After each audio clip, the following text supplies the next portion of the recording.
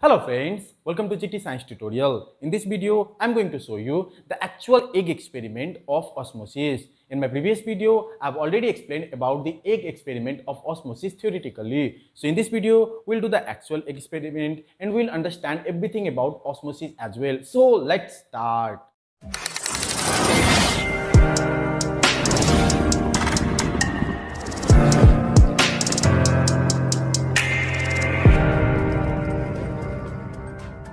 All the apparatus and the chemicals required for this experiment are over here.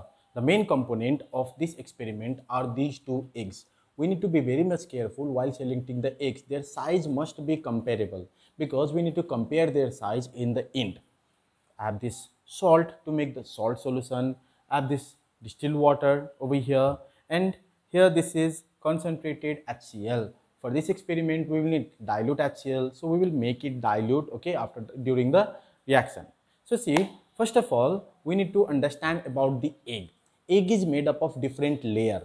You can see over here, this brown part is called the egg shell. This is the hard part of egg that protects anything from entering it, and this you can consider it as a non-permeable membrane because nothing can pass through it, and inside it there is a thin white semi-permeable membrane, okay, membrane of the egg that acts as semi-permeable membrane that allows only the solvent molecules to pass through it and not the solute molecules. And inside of that, finally the gold is over there, right? That is the egg material. Egg material is used, like we eat egg material by making omelette or by boiling it as well. So see, first of all, we need to remove this egg shell from the egg. Now if I just hit it over here, then what will happen? All the egg shell will get burst and I'll make a mess over here, and believe me, I don't like cleaning. So see, that's where the chemistry comes. Here I have this HCl. Dilute HCl can actually remove this egg shell. You know why? The egg shell is made up of calcium carbonate. Calcium carbonate reacts with dilute hydrochloric acid and it forms calcium chloride, that is CaCl2, water, that is H2O, and carbon dioxide, that is CO2. So we can simply dissolve this egg shell by reacting it with dilute HCl. So let's do that. In first step, we need to remove their egg shell. So for that, let me put water in both of them first.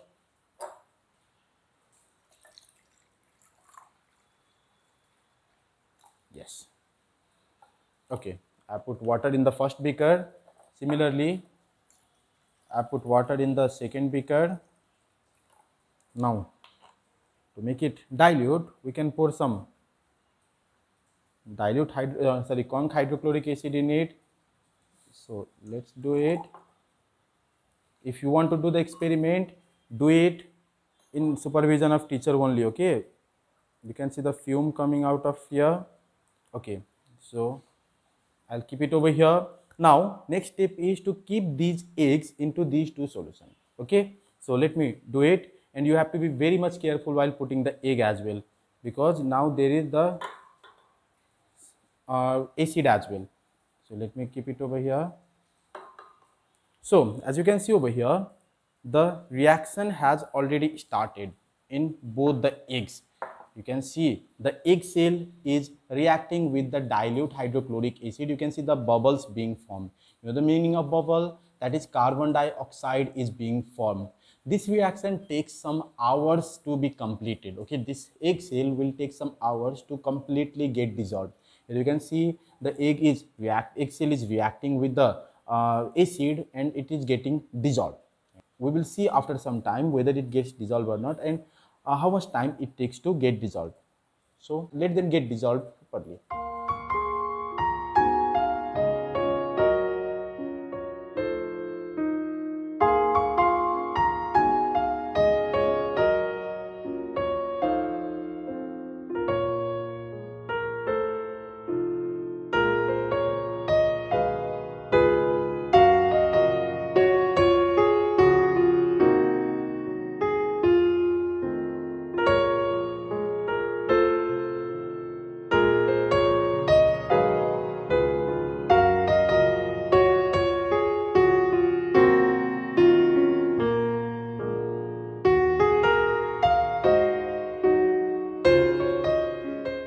24 hours later. So 24 hour has already passed. We can see over here, yesterday we kept this egg into this solution, and we can see over here the reaction has stopped completely and the egg shell is completely dissolved in the solution. Now the next step is we are going to take these eggs out and we are going to wash them properly. Now we have to be very much careful while taking these eggs out because there is no shell to protect the egg now. There is only the semi-permeable membrane and the egg material. So I have this spoon, always use this spoon because there is the acid, right? Here I have this bucket in which I have kept water. What I will do is I will take the eggs out with the spoon and I will keep it over here. Then only I will touch. Here I am wearing gloves because I am going to touch the egg only by this hand first. Okay. So let's try to take them out. Okay. First of all, this egg. We have to be very much careful while taking the eggs out. Okay. Because a small mistake and the eggs might burst. So let me keep it in this bucket water. Okay, see, the first step is done for first egg. Now for another egg also we'll do the same thing. Be very much careful. Okay, so see, the egg is out and I'm going to put it in the water. Yes, these are the acids, so don't try to touch them with your hand. Okay, and if you want to do this experiment, never do it alone. Do it under the supervision of teacher only. Let me keep them over there. Now we have to wash those beakers because we will do the further experiment in them. Now let me just rotate them so that the acid part will get removed. Now we will wash them properly with this water. Okay, add this water to wash them. Let me touch it with my hand. Now we can touch it with our hand. Okay, be very much careful because there is no eggshell to protect it now. The eggshell is not completely removed, but that doesn't matter. Osmosis will happen from the rest of the part. Wash it properly. You can see it spongy now, right? It looks so beautiful. I wish I could let you touch it. Okay, so here I have washed it properly. Now let me keep it on a filter paper. Yes, done. Now for another egg as well, we'll do the same thing. We'll wash it properly. Don't apply too much pressure on the egg, okay, because it will get burst and the whole experiment will be ruined. And this process does not take 2 to 3 hours only. Okay, in my theoretical video also I told only 2 to 3 hours, but no, it doesn't take 2 to 3 hours. It took us exactly 24 hours for this experiment to complete. We are here back after 24 hours and doing this experiment. Let me keep it over here on another filter paper like this. There is no eggshell now. That is completely semi-permeable membrane. Let me keep this egg on it. Okay, now let me take this gloves off because we won't need this gloves anymore. Okay, so our first step reaction is completed. In the first step, we had to remove the eggshell from the egg by dissolving it in dilute HCl. Dilute HCl reacts with the eggshell. Eggshell is made up of calcium carbonate, and when eggshell reacts with dilute HCl, then it forms carbon dioxide, water and calcium chloride. And as a result of that, the eggshell completely gets dissolved. You can see eggshell is dissolved over here. We have thrown the waste part already, so you can see over here. Now, in the next step, I'm going to prepare a solution, salt water solution, and we have this distilled water over here. Then we will do the further experiment of osmosis. Now, as the eggshell is completely removed, we can move to the next experiment, that is to show the osmosis phenomenon. For that, I have already cleaned these two beakers. Now, I'm going to put distilled water in them. Let me pour some distilled water in them. Okay, 250 ml is enough, I think. Yes. Now, in one of the beaker, I'm going to put some salt. I'm going to make the salt solution. And another beaker, I'm not going to put anything because we need a salt solution and we need a beaker. As you can see over here, the size of this egg is similar, right? Still, the size of these two eggs are similar. Now, what we will do, I'll put one egg in this solution salt solution and another egg in distilled water. First of all, let me make the salt solution. I have this salt over here. Let me dissolve salt in it. We need to make salt solution. We can also use sugar solution in this case, but as salt is cheaper, so I suggest you can use salt in it. Okay, let me put all the salt I have because I can't use the salt now. Okay, so we have this salt solution over here.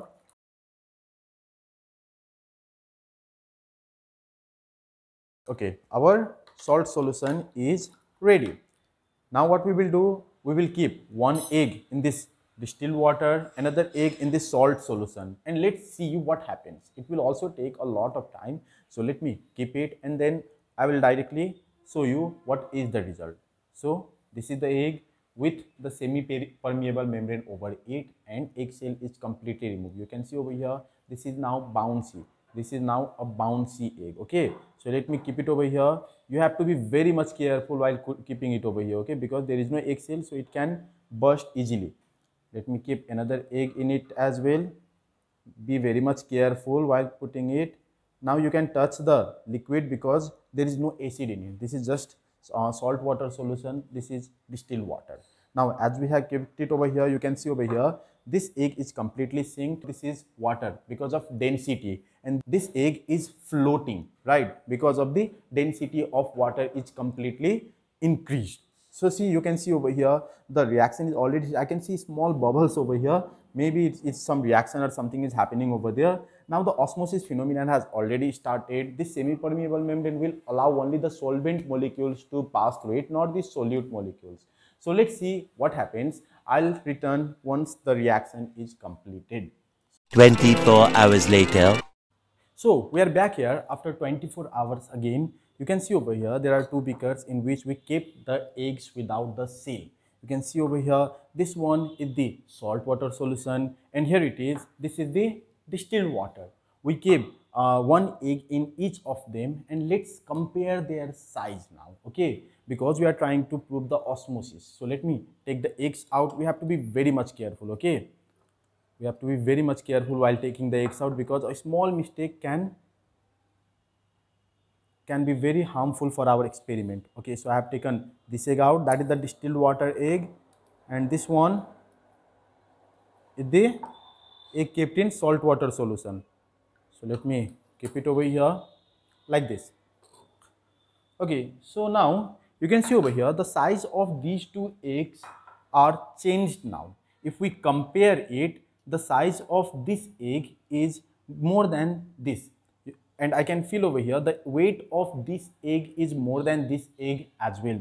You can see the size. Now this is little bit thicker than this one. The diameter of this egg is more than this one.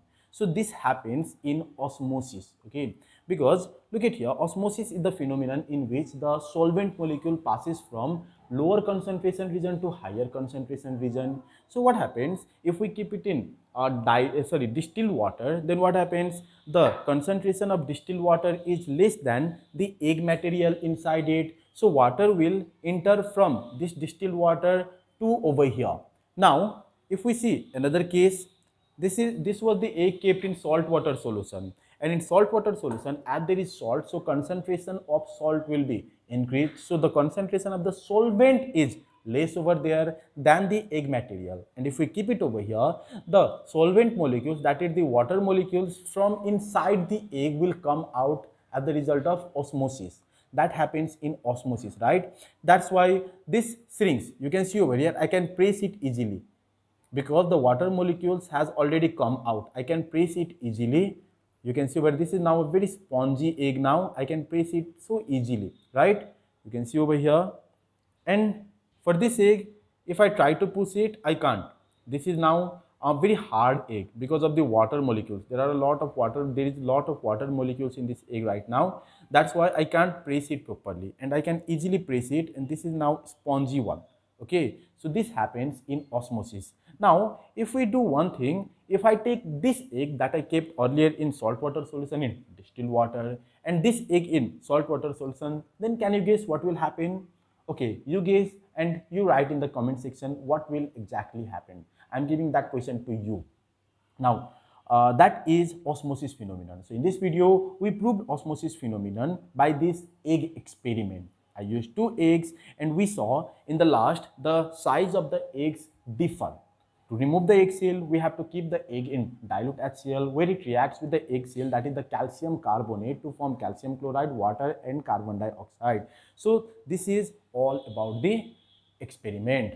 At last, I would like to thank Greenland International College, Biratnagar and Mahendra Moran Adarsa Multiple Campus, Biratnagar for providing me this lab and the chemicals required for the experiment. Thank you so much. And that's all in this video. If you like the video, please share this video as much as you can. And thank you for watching the video. Okay,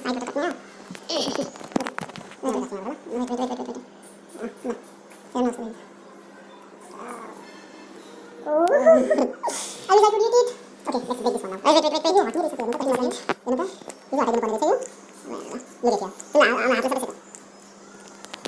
Wait a minute. Not it. You might take a lot.